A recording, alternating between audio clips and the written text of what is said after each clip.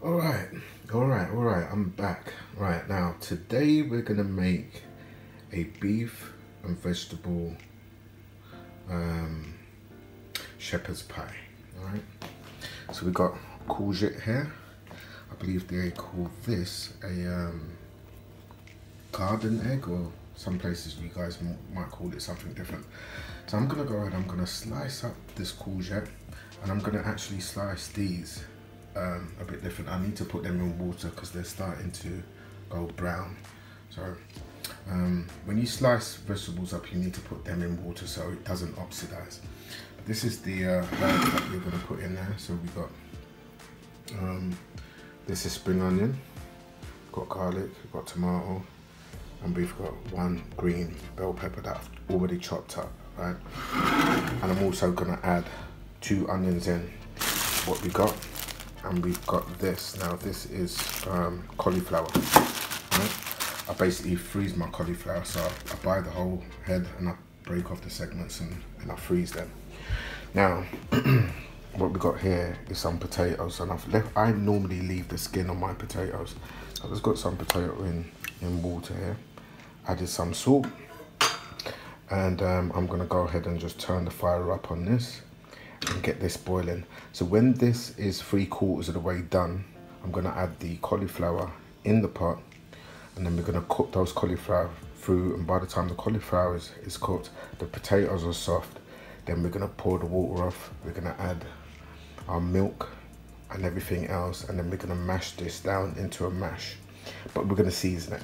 Right, so you guys are gonna see some of the seasoning that I put in there. I actually put onions in there as well, and let that cook in with the actual cauliflower, so it all cooks in. So we've got onions, a little bit of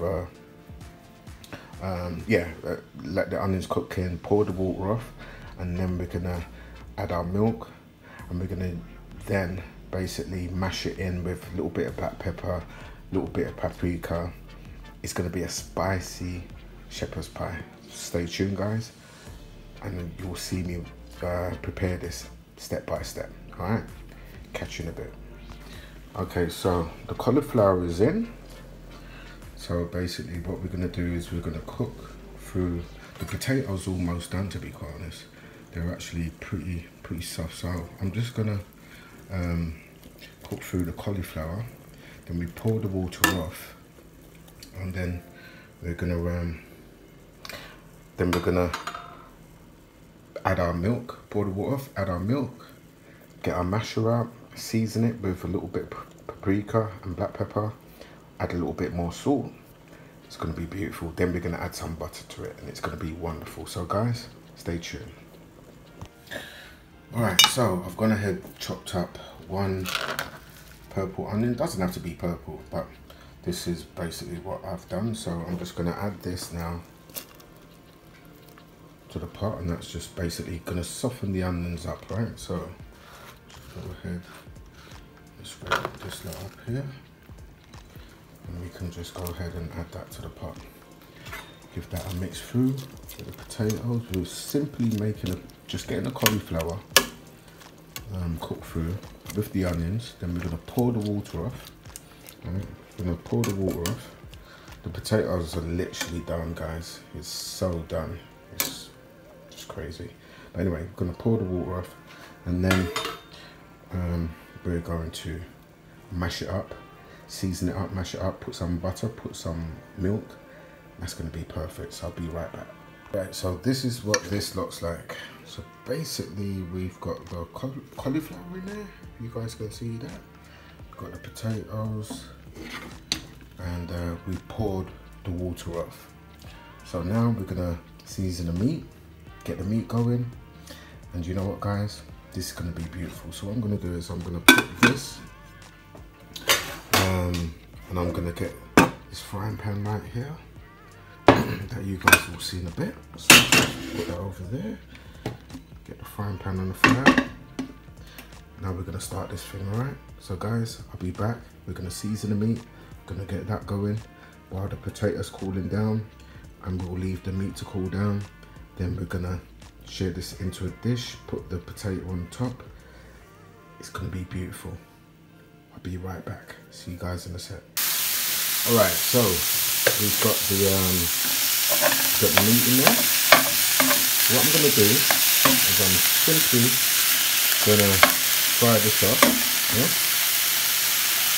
And to this, we're going to add some salt. So you might as well get the salt in there now.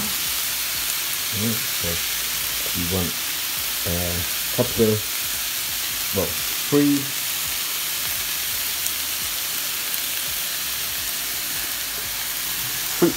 I would say one tablespoon of salt for this amount of meat, and I've got 500 grams of minced beef in here, right? So, not table salt, sorry, 1 teaspoon of salt, right?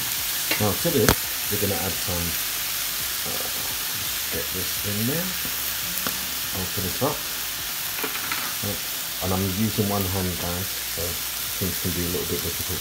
Right, we're going to add probably about half a teaspoon of black pepper. Right, so that's going in there. Right, you can put that to one side. Now this right here is key. This is called OXO. Right, this is a British thing. It's called OXO. OXO. Right, and the cubes actually look like that. Yeah, and when you open the cubes up, they look like this. And you literally want to go ahead and sprinkle these cubes. Now this is basically, I think it's beef stock. To be quite honest, you can use beef stock. So I'm putting a couple of OXO cubes in there. So I'm just crumbling this in, right? A couple of OXO cubes. And we're frying that up, right? So that's in there. Now we're going to add our onions. Put our onions in there.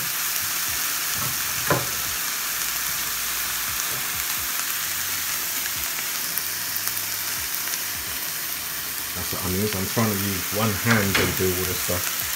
Right, so the onions are in there.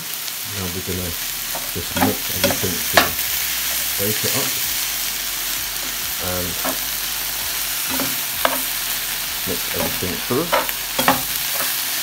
into the seasoning and everything else.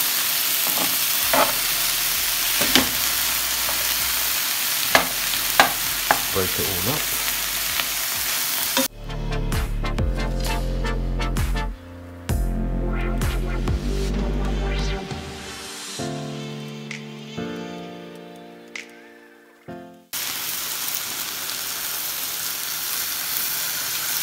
Not a lot.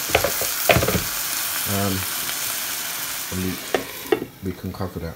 Turn the fire down and we're going to slowly cook that for about 15 minutes. Then we're going to add the rest of our vegetables. Then we're going to add the rest of this in there. Alright? And then we're going to let it cook down for further, I would say 30 minutes. Alright? While we add that, then we're going to add our vegetables in there. Okay, so I'll be back to show you what that looks like. All right, stay tuned. Okay, so we got the meat in there. The meat is doing what it's doing. We're gonna add our mushrooms in. Sorry, not mushrooms. We're gonna add our garlic in. Okay, so we get the garlic in there. We get our tomatoes in there.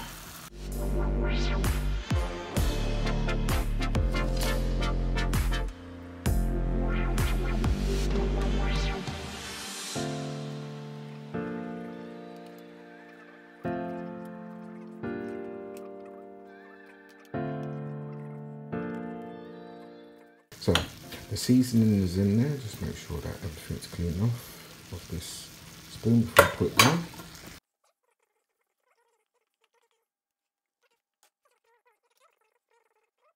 Alright, so we're literally just going to separate these courgettes. Okay? Just make sure that they're all separated. Okay, and we've got the garden egg that's in there, all sliced up. The courgettes are all in there, sliced up. Everything is looking good. And we're literally going to make sure that that's all sliced up. It's all submerged. This will all shrink, yeah. Especially the garden egg. That is almost like a sponge. So we're gonna cover this now, all right? And we're gonna turn the heat down, and we're gonna leave that on a low heat to simmer for probably about, let me see,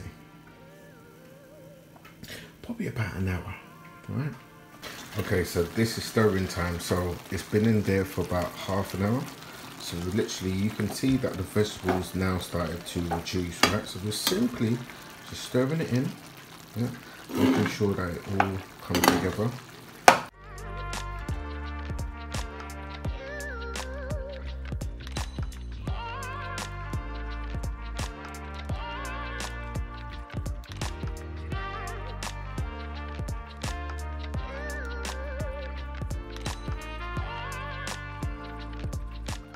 It's seasoned right, all right, because we're gonna add a bit of salt to our potatoes that you can see there, right? That's just chilling out, and then we're gonna add some butter, we're gonna add some cheese, right? And then we're gonna grill the whole thing together, and you're gonna see this thing come through lovely, right? So just bear with me. It's all come together good. We're just gonna let this simmer down for probably another half an hour, right? And then we're gonna thicken this gravy, okay? So stay with me, I'll be back in half an hour. All right guys, so this is what we got, right? So I've grated the cheese. That cheese is gonna go into the mashed potato in a sec. This is what I'm gonna do, right? So I'm gonna show you guys something. So we've got, this is spelt flour. Now, let me turn this around. That's spelt flour, all right? And it's spelt, well, that's actually organic flour, but it's organic, traditional, crafted. What does it say spelled? Oh, stone ground. Oh, this is stone ground rye flour, right? So it's not spelled, my bad, it's actually rye flour. So this is what we're gonna do, right? So we're gonna go ahead, we've got a spoon in there, and we just want,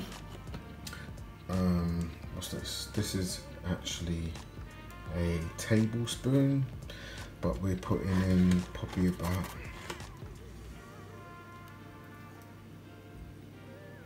make it 1 tablespoon. I know what I'm doing. Make it 1 tablespoon, right? 1 tablespoon into a glass, right? Now we're gonna mix this together. All right, so just give me a second. I've got a kettle here, and we're just gonna put some hot water in. All right, now we're gonna mix this through. Use a spoon, use a fork, sorry. We're just gonna mix this through.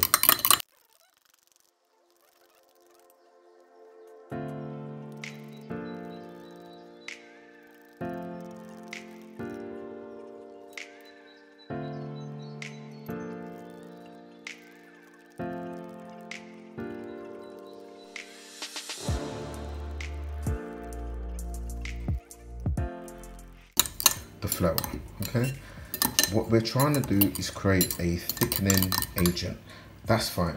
So this is the amount of flour, this is the amount of butter that I've got left. That's gonna go into the mashed potatoes, all right? Then we've got our cheese. Now we're gonna use half of this cheese, all right? It's grated already, so I'm literally just gonna separate a little bit more than half of the cheese. So what I'm gonna do is I'm gonna separate some of this cheese, right? Now, everybody loves cheese, right? We're gonna put this section right here.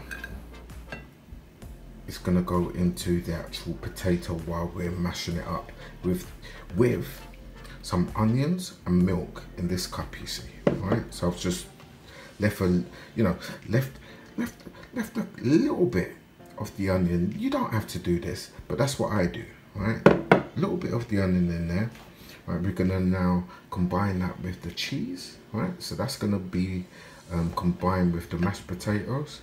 That's gonna be sprinkled on top of the whole of, you guys will see that I'll leave that bit till last. So we separate it, so you want 1/3 of the cheese, all right? So just separate it, make sure that the 1/3 is neatly to one side and the other bits left on the other side, and you want 3/4 of the cheese right there, and you want 1/3 of the cheese right there. All right, I'm gonna show you what I'm gonna do with that in a sec.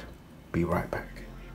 Okay, so this is what this looks like now. So this has been cooking for over an hour. So simply, I'm going to add that mixture that I made in the glass, right? Just going to add this. This is going to be the thickening agent. So we're literally getting all of that in there.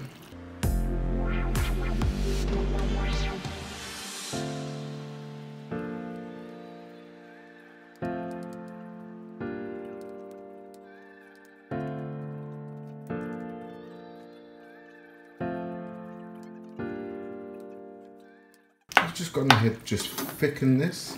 Yeah, I'm just making sure that I combine it all. Make sure it's all mixed in, and there's no, nothing is left unmixed. All right.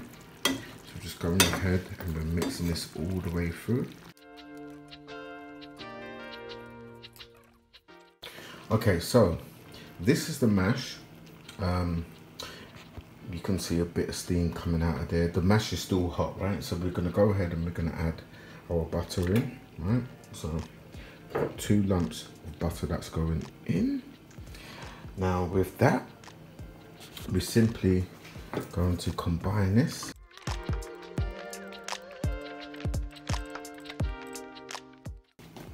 Now what we can do is add our milk to this. So we're gonna go ahead and pour in our milk. Perfect. Okay, that's the milk in there. Now we can use our fork and we can mix this through.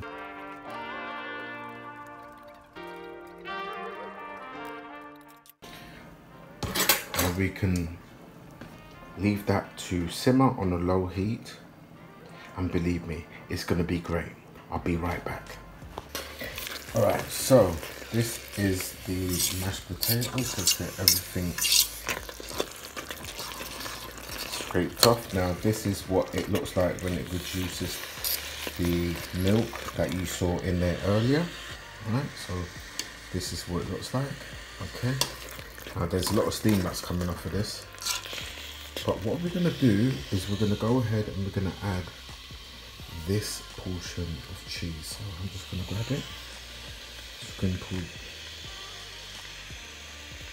sprinkle all of that in there. Just get a little bit more, actually, just a little bit more. Right, so I've pitched a little bit of the cheese that was there, but not a lot, just a little bit, right? The majority is there. Now we're gonna just mix this through.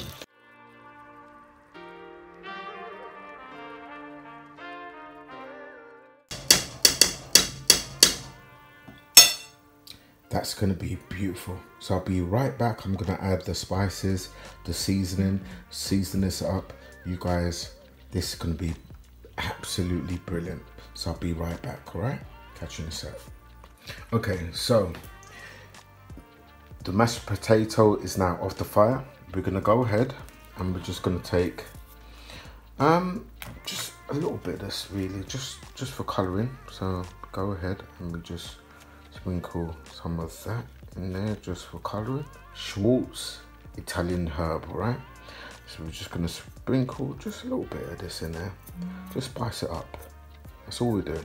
Mashed potato, we're just gonna spice it up, right? Then we're gonna combine it all, right? Then we're gonna go in with a couple little bits of, I'll tell you what we're gonna do. We're gonna do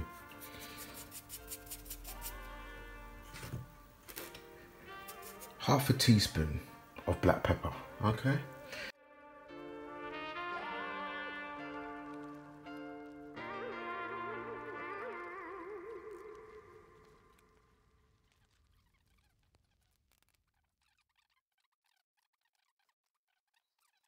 All right, so we're gonna spoon this in. All right, so simply spoon all of this in to your Pirate's dish. Now I've simply got this Pirate's dish here. Once I complete the process of putting the meat in there, then I'm gonna show you how I spoon in the potatoes, right? So I'll be right back. Okay, so we're just gonna simply just spoon all of this around, make sure it's all even. and looking good. All right, now this is really thick, all right, because it's got the flour, all right, that I put in there, and that's looking really good. So that is perfect. All right, now we're gonna spoon on the potato, you see. Be right back. On the potato, now, this is really thick, so literally we're just gonna lay this in clumps. All right, we're just gonna cover each corner.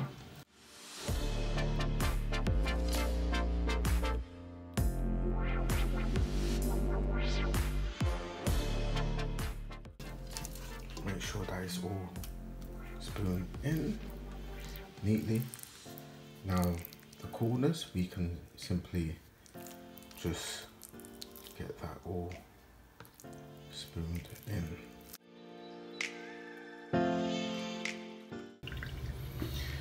All right, so I've smoothed it off. So the potatoes are there.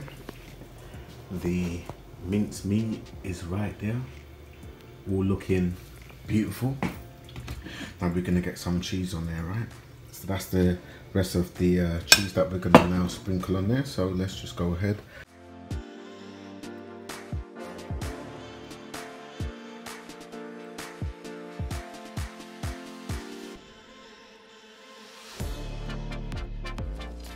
On a decent heat, I would say probably about 200 degrees centigrade.